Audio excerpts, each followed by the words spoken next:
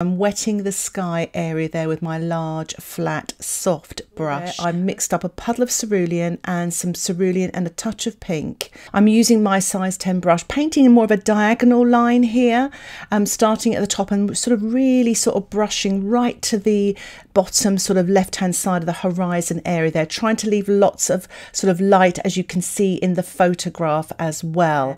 And what I'm doing now is I'm using my pipette and just adding lots of water to this left-hand side because I want to keep the light of the clouds. I've added a creamier mix of cerulean here, painting damp into wet, so the paint isn't as wet now, using my size 10 brush. Now a little bit more of that pink with the cerulean to make a sort of a blue violet colour, and I'm just painting this on the top of the sky there. If you look at the photograph, there's a little bit more violet in the cloud colour there.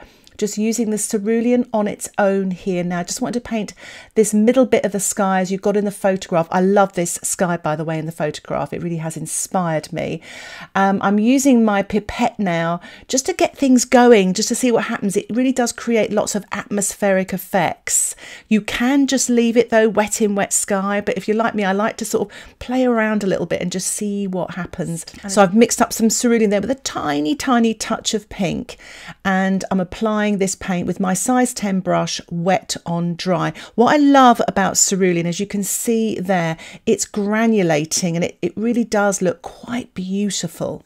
So I'm just sort of painting the left-hand side of the water here, added a little bit more pink in there, as you can see.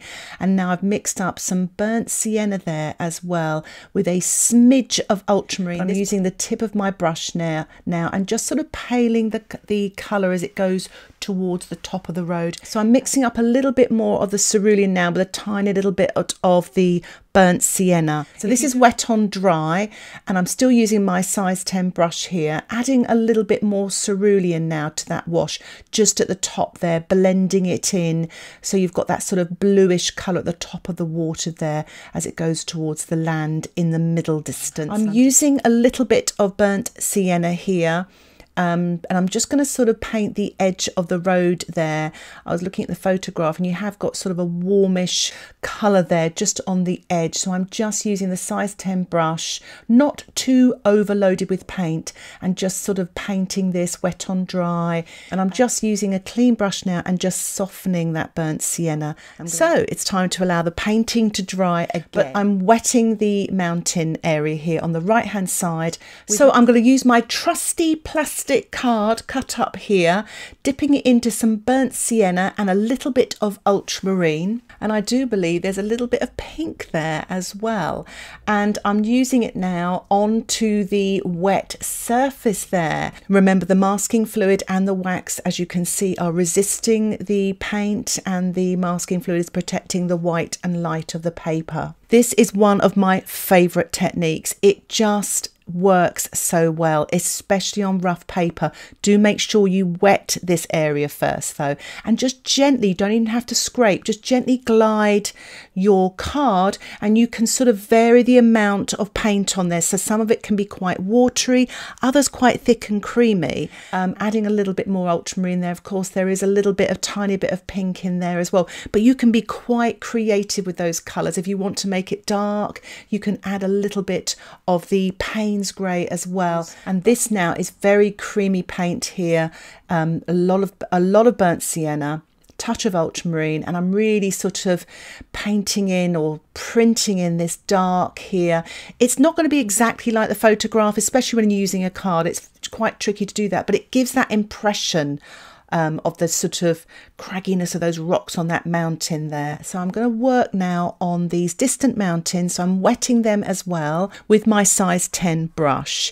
There is mostly masking fluid on these. I think I put a little bit of wax at the bottom, and I'm just using a little bit of Paynes grey now with a touch of ultramarine. I wanted something much cooler so that it recedes. So the ones on the right, the mountains on the right, are nearer and they're warmer in colours, darker in tonal phase, but I'm just painting or printing some dark there on the sort of water's edge, using a mixture of the ultramarine with a touch of the Paynes grey, doing the same on the right hand side. I'm rinsing off my brush now, make sure it's nice and clean, taking off the excess water. I'm just sort of softening and diluting this colour here as I sort of draw it up to the top of the mountain. Remember, there's lots of masking fluid on here as well. I'm just going to paint now a few little dark marks, damp into damp, on these right hand mountain here, just where you can see some darks in the sort of vegetation and marks in the mountain. So I'm using a little bit of Paynes grey and burnt sienna to create and paint these soft shadows, and using the tip of my brush. So I'm just painting some Paynes grey here with a bit of burnt sienna. What I'm doing now is I'm using my large flat soft brush and just wetting the road area, and I'm using some Paynes grey and I'm adding a little bit more burnt sienna there. That's actually, see how that just like exploded a little bit there. So I think the burnt sienna had too much on my brush, so I'm just softening that with a damp brush and adding a little bit more of the burnt sienna, a touch of blue and a little touch of pink there as well. So it's quite a nice colour. It's quite nice to practice these different colours. This is ultramarine with a touch of burnt sienna into the foreground there, a little bit sort of darker colour there, working wet in wet, bringing that right down to the edge of the paper there, and that darker colour will bring that painting forward. I'm just using some creamy ultramarine with a touch of burnt sienna just around the edges of the road there in the foreground area, and I'm going to allow the painting to dry so I can remove the masking fluid. So I'm mixing up some Paynes grey here with a little bit of ultramarine blue. I'm using my size 4 brush here, and I'm just going to paint some markings now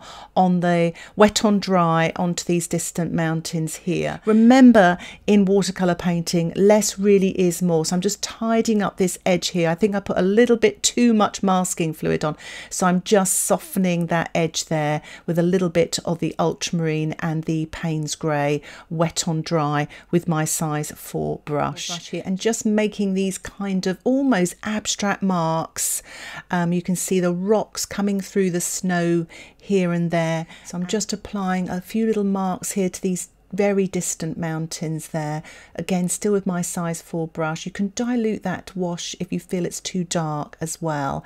Painting on the right hand side now, the peak here, lovely bit of dark there, still using this size 4 brush with a mixture. You could use ultramarine and burnt sienna if you like as well. I'm using a touch of the Paynes grey, so you've got this really lovely dark colour, still working wet on dry, and also deepening and darkening some of the shadow colours that I previously painted in the stage before, and just sort of shaping things and making sense of things as well. It's quite therapeutic painting all these marks. I'm just painting a few more marks or trees in the foreground, still using ultramarine and burnt sienna. I'm also using a little bit of dry brush here, so not much paint on my brush, and using it quite quickly, and you get a nice textured effect there just at the bottom of the mountain, still using the Paynes grey and ultramarine and whatever other colour I've got on the palette there, but quickly and swiftly brushing over that textured rough paper there to get some nice sort of marks there, especially at the bottom there, using the belly of my brush, tip of the brush there. It just creates some lovely textures. So I'm mixing up a little bit of the cerulean here, touch of pink, bit too much pink there. I'm going to add a touch more ultramarine. It's a little bit more of a blue violet colour, and I'm painting this wash with my size 10 brush over the bottom part of the mountain here, just to create a little bit more dark as what you can see in the photograph as well. So I'm going to allow the painting to dry again. Once the painting is dry, I'm going to paint some of these shadow colours on the distant mountains, not too much, mixing up a lot more of a dilute colour here. So this is a lot paler, this shadow colour. I'm using my size 6 brush, painting wet on dry. Remember to keep lots of white as well. So just a little bit of glazing here with shadow, with a mixture of the cerulean with a tiny touch of pink, or you could use the ultramarine with a tiny touch of pink. Very dilute, painting some of these shadows on the distant mountains. I'm just painting the posts now with my size 6 brush. There's a little bit of burnt sienna just to give them a touch of warmth, and now I'm painting the edge of the road wet on dry with my size 10 brush with a mix of ultramarine and burnt sienna, and just sort of, you know, having all these sort of diagonal marks look like they're going to meet at the top of that road there. So there's a little bit of 1 point perspective here, and I'm just softening as well these marks, marks. As you can see, I'm just washing off my brush using clean water and just softening back those marks there so they don't sort of come forward. I'm keeping the darker marks in the foreground and really leaving the middle ground and the distance untouched there, so it really gives the painting some depth. And I'm just painting a few more marks here, damp into damp, into the foreground, and I'm going to allow my painting to dry again. So the painting is dry and I'm painting the post wet on dry with my size 4 brush with a mix of ultramarine and burnt sienna, and I'm just keeping everything really simple here. I don't want to sort of bring too much attention to them, but it just adds a little bit of detail and some depth to the painting as the posts get smaller as they go off into the distance. I'm also going to paint just a little bit of shadow, so the light's coming from the right, so there's a little bit of shadow just behind the post there on the left hand side.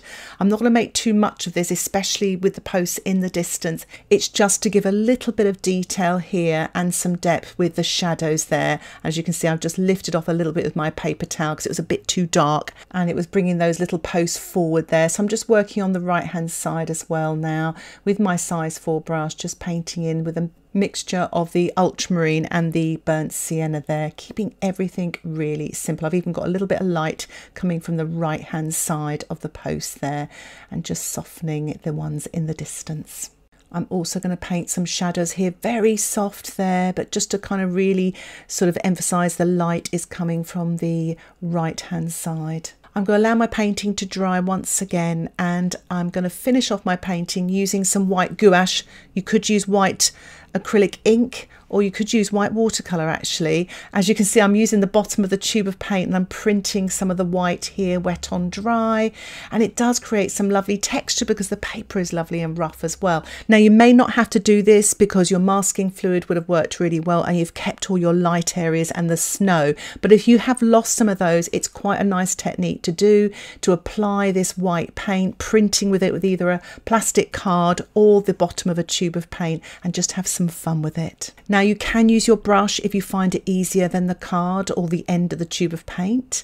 I'm using my size 6 brush now, painting wet on dry and just painting some of the cliffs there. It's a little bit of snow on the edge. I'm just adding a little bit of white to the white road markings there as well. I think I lost a little bit earlier, and also to the left hand side. Now my paintings wouldn't be complete without a spatter, so I've spattered the bottom of the mountains there using a little bit of dark paint, and I'm also spattering the foreground here in the road with some white with my size 4 brush just to give a little bit of light and texture. Again, also spattered a little bit of a darker brown colour, that's the ultramarine with the burnt sienna to finish off. And here is the finished painting. I really hope you enjoyed this tutorial, and if you'd like to support the content that I create here on YouTube, why not think about joining my Patreon membership? Details about the membership can be found in the description below, patreon.com/Karen Rice Art. You will get access to my weekly exclusive tutorials. Thanks so much for watching. Happy painting. Bye for now.